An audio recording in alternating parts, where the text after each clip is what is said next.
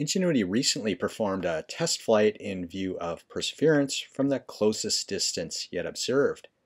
The color video taken at maximum zoom provides the best look yet at what it's like to fly a helicopter on Mars. On this episode of Mars Guy, Perseverance arrived in early August at the location that Ingenuity was supposed to scout out ahead of time but didn't because of an emergency landing, which I described in the previous episode. From here, it could look back and see Ingenuity about 55 meters away. The view with Mastcam Z captured Ingenuity in a majestic Martian landscape.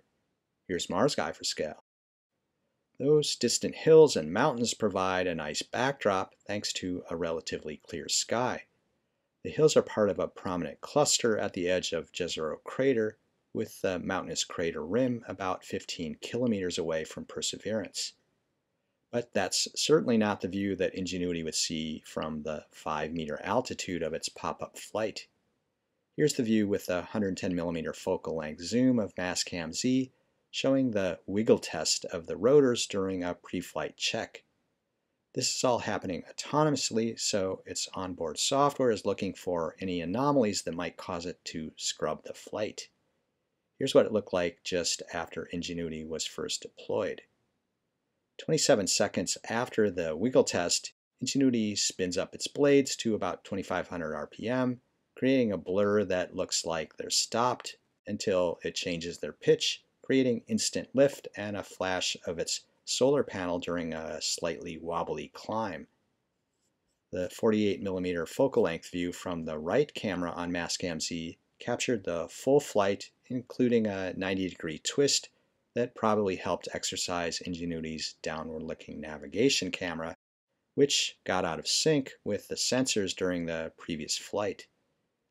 Ingenuity landed with a little bounce, typical of the hard landings it makes because of what's referred to as a passive gravity drop from a height of 30 centimeters.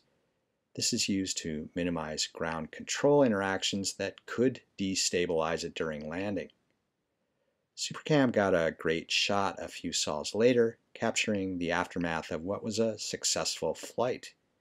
It also shows a small rock underneath Ingenuity that can be seen in the view from its nav cam.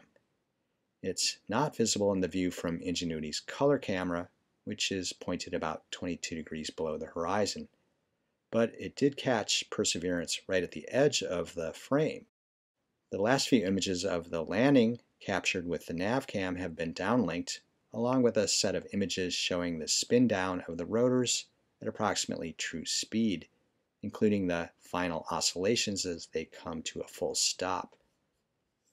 Thanks to the success of this test flight, Ingenuity moved on to Flight 55.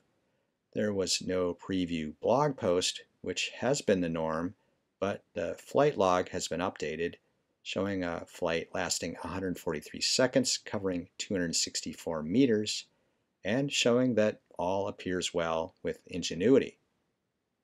Perseverance has moved on as well after collecting a sample from the spot with the greenish crystals that I presented in the previous episode. It's now driven about 180 meters to the south, arriving near a location that Ingenuity has already scoped out with its color camera on the ground.